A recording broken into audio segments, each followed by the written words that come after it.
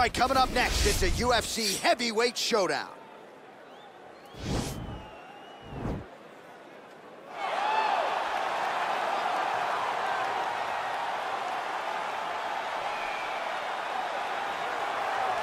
All right, so here he is, one of the better offensive takedown guys we have in the UFC, DC. And if anyone is well-equipped to speak to this, it is you. The opponent knows what's coming. At least to this point in the UFC, no one's been able to stop him. He just has to keep him away, because the moment this guy gets close enough to either grab a leg or make body contact, now you're in trouble. He has a knowledge and an understanding of position from a lifetime of just all grappling, judo, wrestling, sambo. He does it all, and he has just so many ways to get you to the floor. This guy once told me that if you can get your leg, he's going to finish. Because he's going to give you so many things to think about, you will not be able to process and keep up with him, and eventually you're on the mat. It's unbelievable to watch him apply that knowledge to the mixed martial arts fight. And as the wrestlers say, this is not a guy you want anywhere near your bracket. No, you don't want him in the bracket. Well, there is no denying this man's striking credentials. Prevailing wisdom is he's going to try to keep this fight standing tonight. He has to. You know, this is what got him to the show. It was being able to use the hands to set up the kicks. We all talk about the high-level boxing background of this young man. But as he's developed great knees. He's developed great timing, great counter skills, and also the beautiful right high kick. The right high kick is something he hides very well as he follows with a jab, right hand, left hook. High kick comes over the top, and he can put you to sleep. No doubt about it. He will try to put on a striking clinic once again here tonight. Our tail of the tape for this, our main event of the evening. So a more than 5-year gap between these two fighters when it comes to the age, with big differences in height and reach. All right, now for the particulars, here is Bruce Buffer. Ladies and gentlemen, this is the main event of the evening. When the action begins, our referee in charge of the Octagon, Dan Mergliata. And now, this is the moment you've all been waiting for. Live from the sold-out Madison Square Garden Arena in New York City, it's time! 5 rounds in the UFC heavyweight division. Introducing first, fighting out of the blue corner. This man is a kickboxer, making his professional debut here tonight. He stands 6 feet 6 inches tall, weighing in at 265 pounds. Fighting out of Las Vegas, Nevada, Magic Man. And now introducing his opponent, fighting out of the red corner. This man is a kickboxer, making his professional debut here tonight. He stands 5 feet 9 inches tall, weighing in at 154 pounds. Fighting out of Las Vegas, Nevada, USA, Assassin.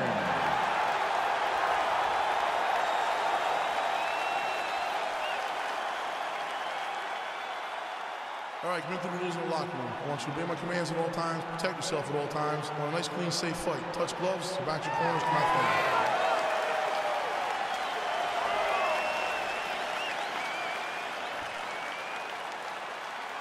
You ready? You ready?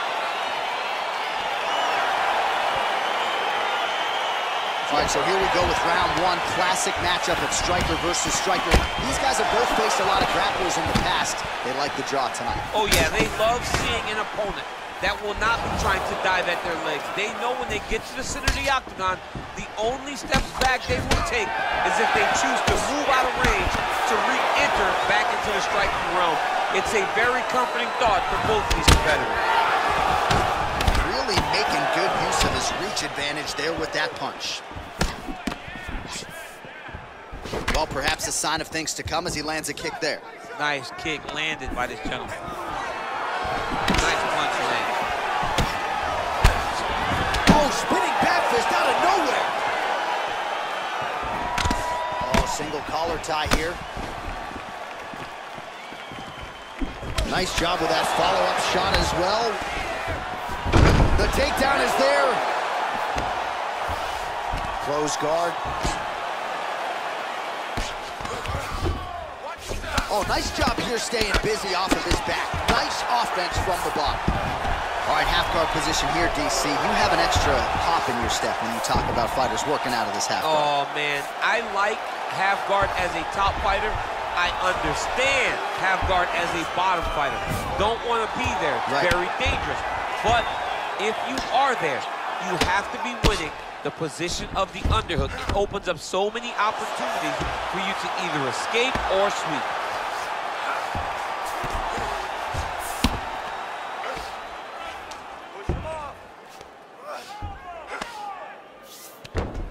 All right, so you got to be careful playing on the ground with this guy. You don't want to mess around for too long.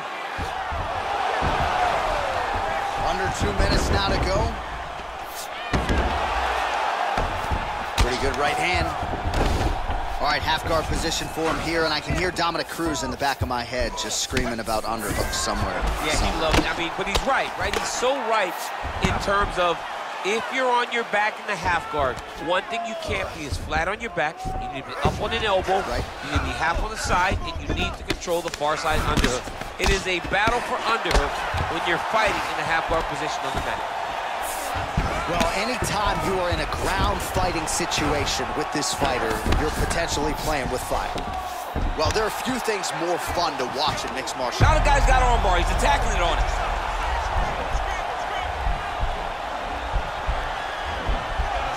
Gotta be careful, armbar.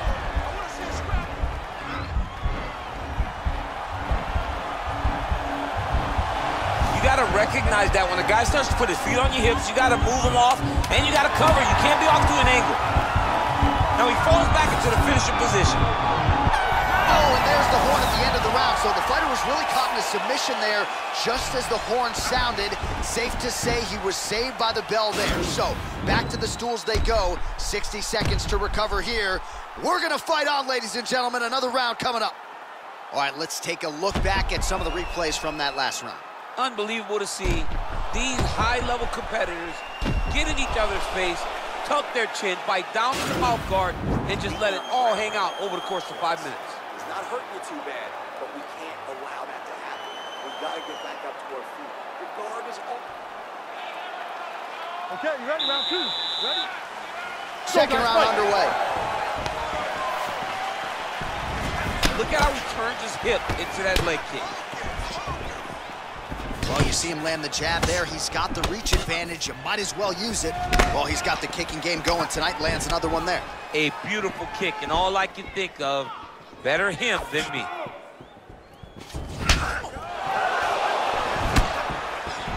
All right, he closes the distance, gets the single collar tie.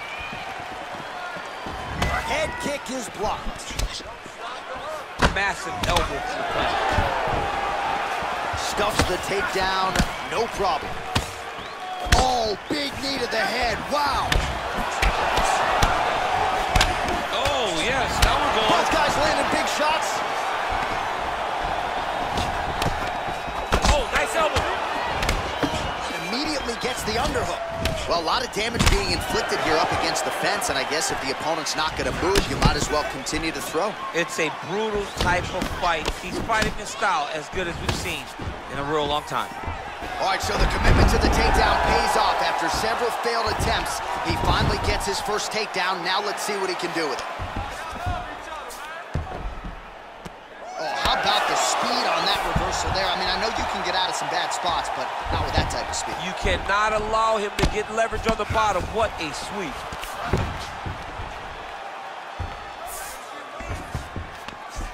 Now the guy's got armbar. He's attacking it on it.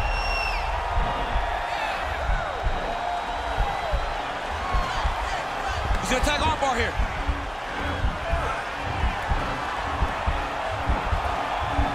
Oh, we're getting a finish here.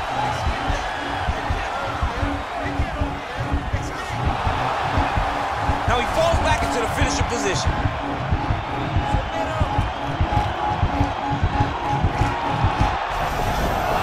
The sheer will is really remarkable to watch. Guard here, DC, what does he need to do to improve position? Well, he's got to start to build his posture, get some damage off, move the half guard, which in turn leads to more opportunities for advancement. But if you're on the bottom, You got to anticipate those movements the moment he tries to move to the next position. You build a shield, get back to your feet, or dig an underhook to try to get a reversal or a sweep. His opponent's got him to clinch. He needs to break away and get back to his range because he's taking punch after punch from this clinch position. All right, well, he's landed some good shots tonight, but there's no three-piece, there's no soda. More often than not, it's one and done.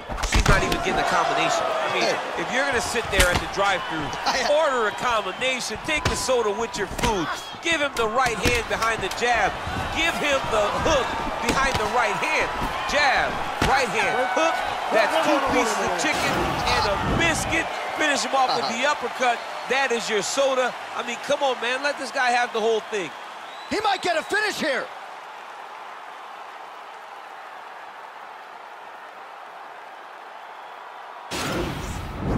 It's the control that's what I'm missing. You cannot handle every aspect of the game. All right, nice job there by the corner after that previous round as our next round gets underway, and their fighter is undeterred. He was close on the submission in the previous round. He's going to get right back to it. He's like a dog on a bone. He's going to continue to attack, until he eventually gets what he wants. Oh, nice straight punch there. Must be nice to have a reach advantage like this, DC. Got the single collar tie, and they separate. Nice punch Oh, lands. beautiful job with the ankle pick to get him down. Now we'll see where he chooses to go from here. Got the ankle pick. Let's see how he advances from this position. Oh, lands another beautiful strike to the body, really starting to connect at will when it comes to working the body, and especially effective doing it later in this fight. Didn't see a lot of that from him in the earlier rounds. Big kick land. Oh, and there's the double leg takedown, DC. That is just too good, too easy. Too good, too easy. The timing was just too good. Before he could even defend, he's already off of his feet, going backwards. It's hard to run backwards, and that's what happens when this guy hits the double. Just over 3 minutes now to go. Big, powerful punch lands. Now he gets back to range. All right, he'll engage in a single collar tie. Stuffs the takedown there. How good is his takedown defense? Well, not sure if he's lighter on his feet or what it is, but these last couple of rounds, he's been far more aggressive, a lot more pressure. Oh, he's really starting to light him up now. Lands with the kick there, no pad on that foot. No shin guard, he's taking all of that kick. Every time you get up, you go down. That's another takedown kick land. I love watching this guy move on the ground. Another nice transition there. Such a high-level grappler, you know. Trying to pass the guard here, but a nice job by the bottom fighter defensively. Bottom fighter did a fantastic job of following with his hips, making sure he blocked any attempt to get past his guard.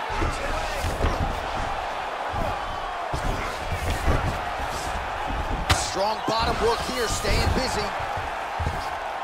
Fighter trying to pass here, ooh, but gets denied. Gets denied. Great job, great recognition of seeing what your opponent was trying to do. Under 1 minute remains in round 3.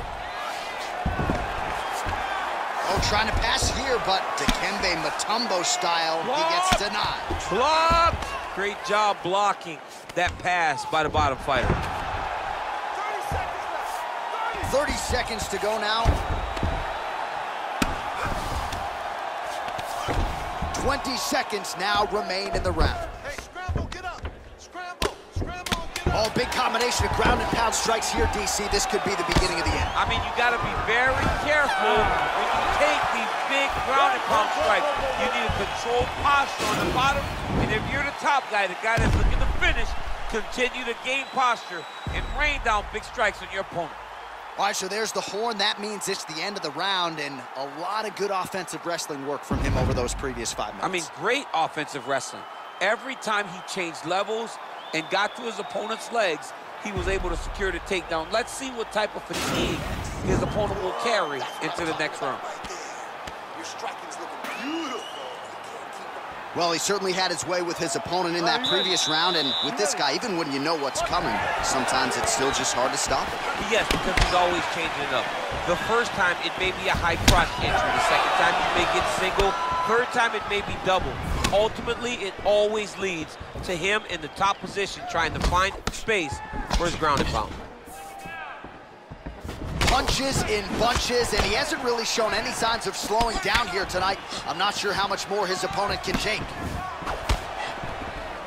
Head kick attempt, but the fighter got the right hand up. So there it is, taller fighter landing a knee to the body.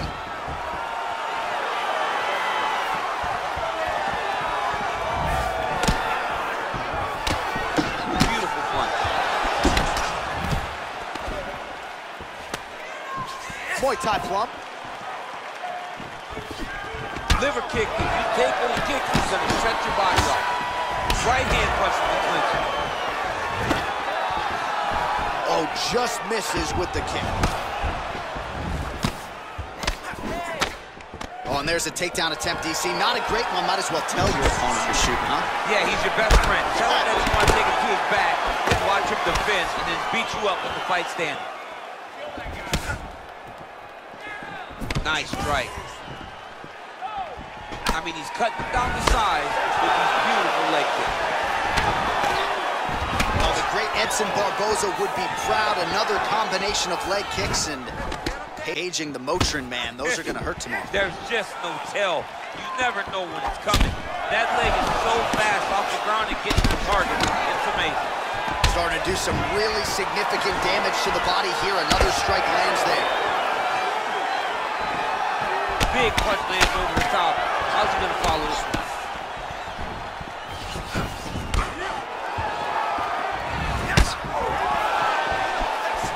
All right, he engages in the single collar tie.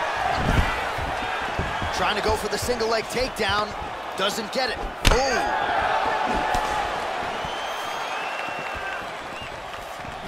He blocks the shot. All right, he engages in a single collar tie here. Big body pull. Grabbing the back of the head, pulling forward on the head, and landing those beautiful punches. Really's got his opponent on notice here. Takedown defense holds up. Oh, big knee.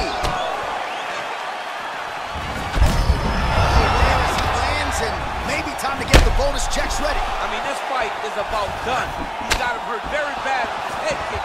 Now he has to find one more strike to end the night. Huge damage from that elbow. Look at him chopping the wood. Oh! How about those 5 minutes? Oh, saved by the bell. The round is over. He got stunned by a massive shot just before the end of the round. So now he goes back to the stool, wobbly a little bit.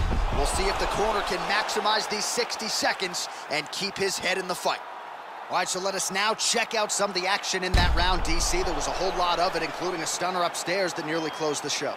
It was a lot of action. It was back and forth action, but the big moment was that big strike to the head that landed, that put him on wobbly legs, and in survival mode, luckily he made it to the end of that round. It is the 5th and final round. And he landed the right hand there. Oh, another strike to the body. Not a lot of real estate there, but he found it. Oh, the kickboxing chops on full display with that offering. Nicely done. Beautiful kick landed by this man. Oh, nice. Nice.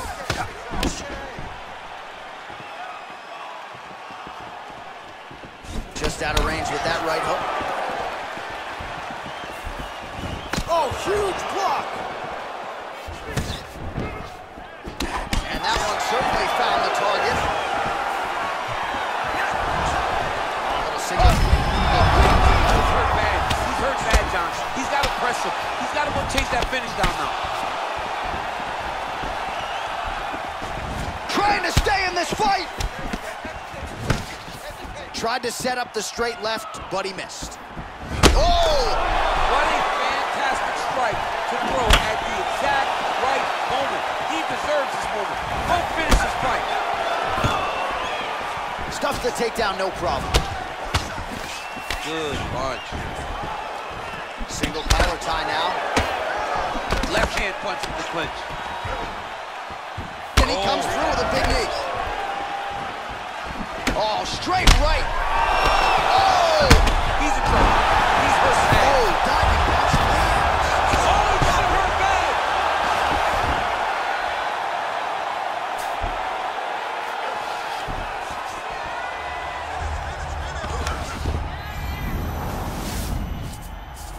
All right, so inside the open guard of his opponent. You got to be careful playing around for too long here on the ground with this guy.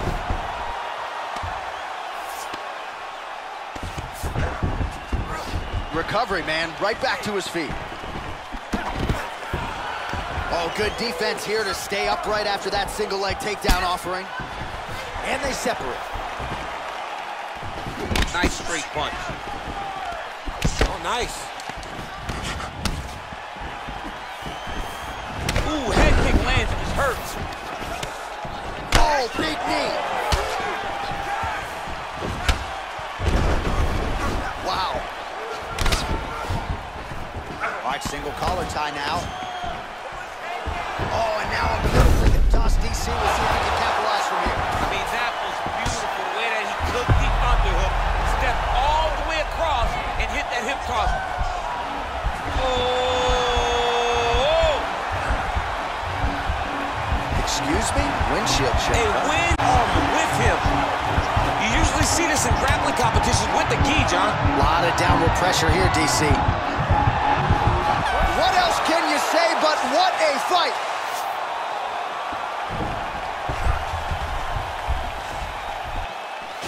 All right, the official decision is in. It resides with the venerable Bruce Buffer. Ladies and gentlemen, after 5 rounds, we go to the judges' scorecards for a decision. All 3 judges score the contest, 50-45. Declaring the winner by unanimous decision, Magic Man. All right, so the judges are in agreement tonight. He is your winner by unanimous decision. Certainly pretty easy fight to score, I thought. Yeah, I thought it was an easy fight to score. Whereas his opponent had a few moments, he was the one that truly did lead all the interactions. He's the person that truly did dictate if the fight was standing